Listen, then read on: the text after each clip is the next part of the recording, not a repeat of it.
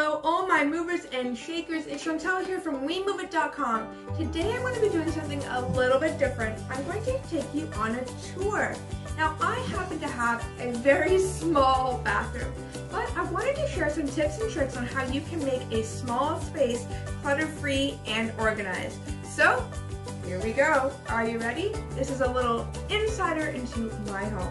So here we go. We're going to go into my small bathroom now and take a look at what I have. So when I first come in, obviously you see I don't have a whole lot of room. I have a small pedestal sink with no storage. So I've created storage by adding these little storage compartments that you can get at like Walmart, Home Depot, that type of thing. Very economical but very easy to use. If we go inside, we can see that I have some hair stuff here. I have my makeup over here. And also, these also double up really nicely as counter space, because if you look above my sink, I don't actually have any counters or shelving. It's very, very small. So this I can use to place like my makeup or my hair stuff as I'm doing it. Okay, so beside my toilet, I don't have a lot of space. And so basically I have two more of those containers that hold like toiletries, toilet paper, wipes, face cloths, extra towels, and then above I've made some use of some shelving, some baskets, and a few little knickknacks there. So opposite the toilet, I've actually installed a bookshelf here.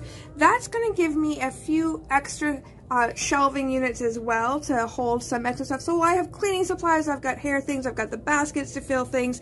These are really, really handy. They actually help you put a few more things in storage here for you. Done a lot of travel, so I definitely love my travel themed shower curtain, but when we open up the shower curtain, you're going to see I do have some more storage in here as well. So this little plastic container, you're going to see all my secrets of how I keep my hair, my shampoo, but we have more storage available here as well. Now you'll find that on the back of the door. The back of the door is a very useful thing. I've got a couple of hooks for my towels over here, and if I move over here, I have actually made very good use of the back of the door to hang up my little bathrobe there, and you can put your bathrobes, you can put extra towels, and when you're getting your shower ready for the morning, you can actually hang your work stuff up there. It makes excellent use of being able to use the back of the doors.